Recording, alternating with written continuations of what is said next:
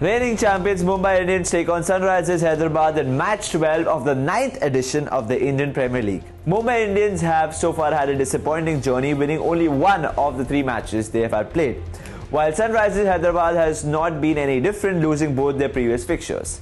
The match being played at Sunrisers Hyderabad's home ground, they will surely have one big advantage. The Mumbai Indian batting look highly dependent on the skipper Rohit Sharma and Joss Butler and Harbhajan Singh down the order, while the bowling department has the likes of Jasprit Bumrah and Mitchell McClenaghan. For Sunrisers Hyderabad, it will be David Warner, the captain, alongside Shikhar Dhawan and Eoin Morgan, who are the key batsmen, while Mustafizur Rahman is one bowler they will depend upon.